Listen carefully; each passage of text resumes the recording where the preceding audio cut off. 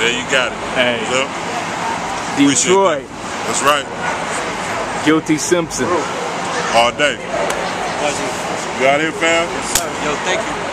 Oh, thank you, man. You know what I'm saying? See you tomorrow. No doubt. See you Bright and tomorrow. early. Damn, bright and early, right? Man. Boy, the work never stops around here. You know what I'm saying? Hey, man. That's how it goes, though. No doubt, fam. Respect to you, man. No doubt. You might see me in Brownsville. You know what I'm saying? Yeah, no doubt. Where did the name derive? Guilty was my name since I first started rhyming. You know what I'm saying? I never had any other name. Really? At the time, it was I heard a group out of Ohio might have had called itself The Guilty or something. This was like 4 years after I was into the name.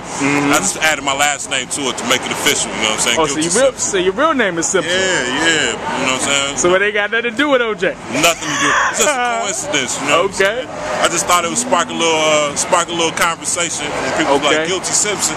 Who, OJ? You know what I'm saying? Nah, you know, Guilty Simpson. You know what I'm saying? So, it was a coincidence. You know, even with OJ Simpson, the project that I've done with Madlib, his name is Otis Jackson. And all the people close to him refer to him as OJ. You know, so when he does the production, he's OJ and I'm Simpson. You know what I'm saying? First time I saw you, it was in South by Southwest. Oh, wow. And it was Duck Down versus Stone's Throw. Sure was, right? I remember that. I remember that. First and only time in Austin, too. Yep.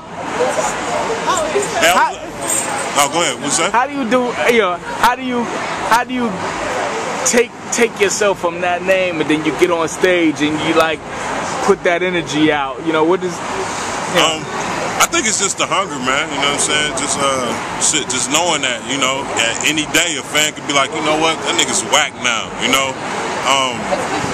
I've witnessed it so many times. A rapper that I might have idolized might have lost his edge, you know what I'm saying? I'm not necessarily fair weather to the point where I just be like, he whack. I just might, you know, but just that risk of, you know, not being felt, you know, is enough to keep me motivated, you know, to keep my pen right, you know, to understand that, you know, probably the first thing I think might not be the best rhyme to make. You know, I'm convinced that a lot of these rappers, the very first thing they think they write,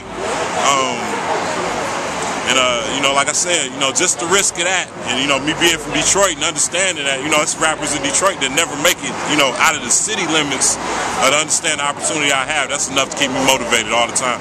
Now, with so much talent from Detroit, why do you think it is that it hasn't made that push as a unit? I mean, you have your Eminems, you have your Royces, but as a move, you know, Atlanta have their movement, New York have their movement, Compton have their movement. Why hasn't Detroit had that movement with full force? I think it's strategy, you know.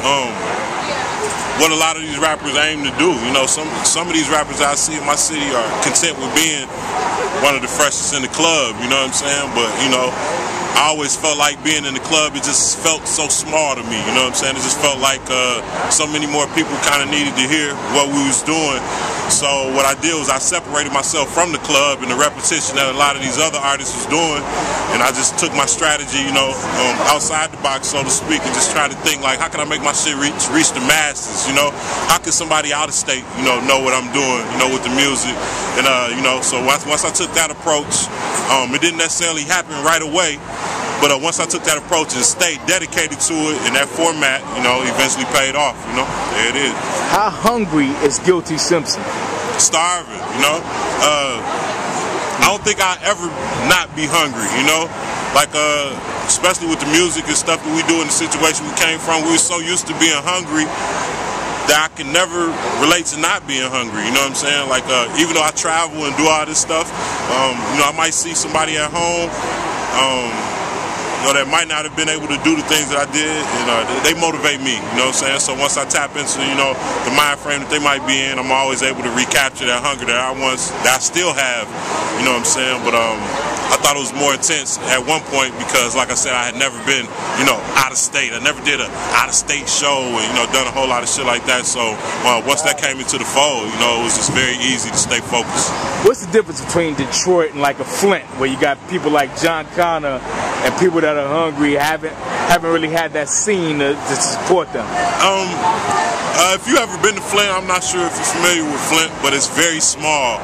I don't know if Flint has any kind of musical outlet, like as bad as we think we might have it in Detroit. You know, I don't know if it's as bad as Flint. And I don't want to say city-wise, I just mean outlet-wise for artists. So I give props to, a Top Authority or, a Breed, different people, Tone Trump, my man's Daru that plays drums for Black Milk right now to this day, and a lot of people, they came from Flint.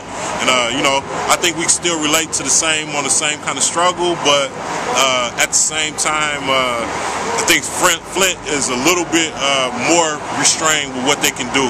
So I think, but we still breed the same hunger, and like I said, I'm happy to be in the situation I am in Detroit, but hopefully what I can do can make it easy for all Michigan artists, not just Detroit.